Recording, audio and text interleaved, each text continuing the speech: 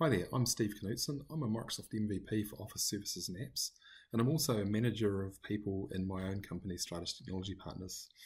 One of the things that's happened with the lockdown has been a really sudden rise in the use of Teams, and from a management point of view, you need to be able to keep in touch with people quickly around your organisation when they're all working from home or in remote locations. So within Teams, there's a really useful little feature that not many people have turned on by default, but it's something I think you should use. So down on the left hand side, we have this little button here called Add More Apps. If I click on here, you'll see a bunch of apps that can be installed into my Microsoft Teams environment, and one of those apps is a thing called Who. Now I've already installed Who, so it's appearing on my left hand panel over here, but if you haven't installed it, you simply click Who from here and then choose Add to your organisation, and it'll ask you permission, and you may require administrative rights to be able to do that, but once installed and permissions granted, you'll be able to use the app like this. So the first thing that the Who app allows me to do is ask questions in natural language. So I can ask the bot a question: who knows about PowerShell? It's going to ask that question, and it's going to come back and say I found 3 people that know about PowerShell. So now I've found within my organisation 3 people that I could talk to and ask a question about PowerShell. Now that could be any question. It could be something like who knows about maternity leave, or who knows about the travel policy, or who knows about COVID-19. Probably return everyone, I'm guessing at this stage.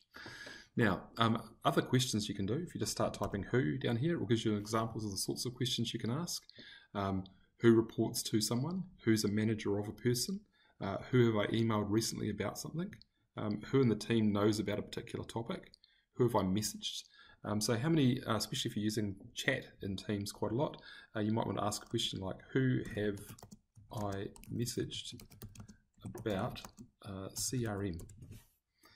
And we'll see if I've messaged anyone about CRM, and it says, sorry, I haven't found anybody in the last 12 months. That's a good question. So let's try another one. Who have I messaged about SharePoint? Now this will probably return a lot more people.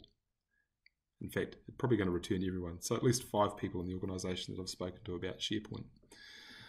From here, I can also hover over a person. So I can choose a person here, and it will bring up some details. So when I click on them, it does like, who is Pavel? It's asked him who he is, and it brings up some details, contact card on the screen. I can initiate a call, a video call. I can find out where he fits in the organisation chart, send him a message. I can find out who his manager is, who he works with, and who his peers are. So if I click who his manager is, I'll find that it's actually me. So it's just asking who is Pavel's manager, and it brings up my contact card. Now from here, I can also do things in other tabs at the top here. So we've got some ability to do things like see my organisation, and in here I've got my org chart. Now you'll notice it's got presence around people to see whether they're in the office or not. I can hover over Nick here, for example, and I can initiate a video call with them straight away. So if I'm doing my Monday morning check-in with the team, I can easily hover over each person, do a quick call, and not have to set up a whole series of online meetings, just a quick impromptu call, and I can see whether they're available to chat or not at a glance.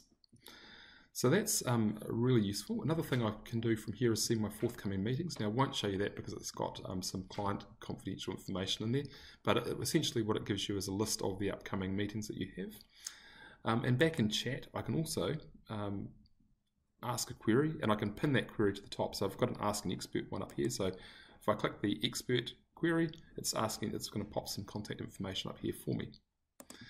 And to do that, it's a simple process of going back into my team, running a query, so who, and then whatever the query is that I'm wanting to do, and then I can pin that query and it appears at the top of the screen.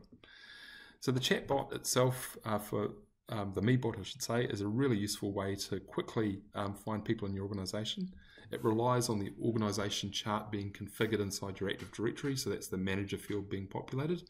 And contact information that also comes from your Active Directory as well. So if you have those basic things set up, this tool's available, it's free, it's a real time saver as a manager, and I hope you've learned something from this talk.